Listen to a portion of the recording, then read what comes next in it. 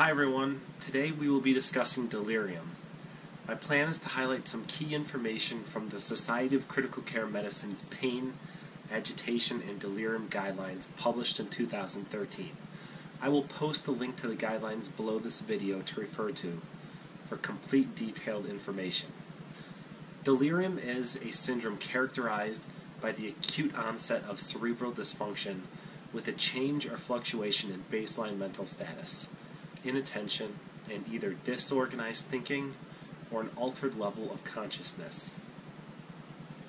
The cardinal features of delirium are disturbed level of consciousness, such as a reduced clarity of awareness of the environment, with a reduced ability to focus, sustain, or shift attention. A change in cognition, such as memory deficit, disorientation, language disturbance, or the development of a perceptual disturbance, such as hallucinations or delusions. Other symptoms commonly associated with delirium include sleep disturbances, abnormal psychomotor activity, and emotional disturbances, such as fear, anxiety, anger, and depression, as well as apathy and euphoria. Patients with delirium may be agitated, hyperactive delirium, or they may be calm or lethargic, which is hypoactive delirium, or they can actually fluctuate between the two subtypes. Hyperactive delirium is often more associated with hallucinations and delusions, while hypoactive delirium is more often characterized by confusion and sedation. So what outcomes are associated with delirium in adult ICU patients?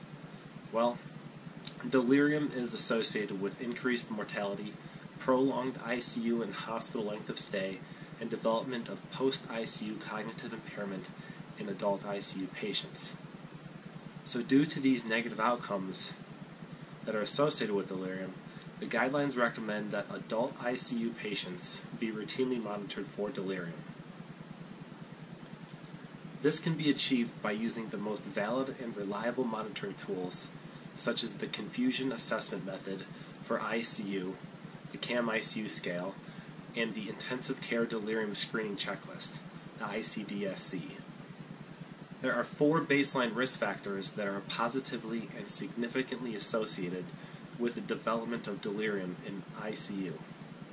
So the first one is pre-existing dementia, number 2 is history of hypertension, 3 is history of alcoholism, and 4 is high severity of illness at admission. It's also important to note that coma is an independent risk factor for the development of delirium in ICU patients. This then begs the question, how can we prevent delirium? So a non-pharmacological method recommended by the guidelines is performing early mobilization of adult ICU patients whenever feasible to reduce the incidence and duration of delirium. So the study suggests that early and aggressive mobilization may reduce the incidence and duration of delirium, shorten ICU and hospital length of stay, and lower hospital costs. It's important to note that the guidelines provide no recommendation for using a pharmacologic delirium prevention protocol. So there's really no compelling data that demonstrates that this would reduce the incidence of duration of delirium in these patients. So let's move on to treatment. There is no published evidence that treatment with haloperidol reduces the duration of delirium in adult ICU patients. Regarding atypical antipsychotics, they may reduce the duration of delirium in adult ICU patients. So let's talk about a study. A single small prospective randomized double-blind placebo-controlled study just with 36 patients. ICU patients with delirium who received quetiapine had a reduced duration of delirium. So patients with delirium who were being treated with haloperidol were randomized to additionally receive either quetiapine 50 milligrams or placebo every 12 hours. The quetiapine dose was increased by 50 milligrams if more than one dose of haloperidol was given in the previous 24 hours. All patients were allowed to receive IV haloperidol 1 to 10 milligrams every 2 hours as needed. The use of haloperidol was not significantly different between the groups. Comparable data are not available for treatment with haloperidol alone.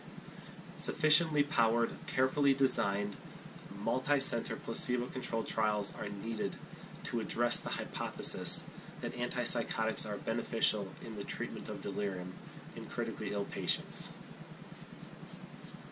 Thank you everyone for watching. If you have any questions or comments, please leave them below. If you thought this video was helpful, please like it and share it. Also, don't forget to subscribe because we do upload videos weekly. And if you have a suggestion for a video topic, we would love to hear what it is by just posting it below. See you next video.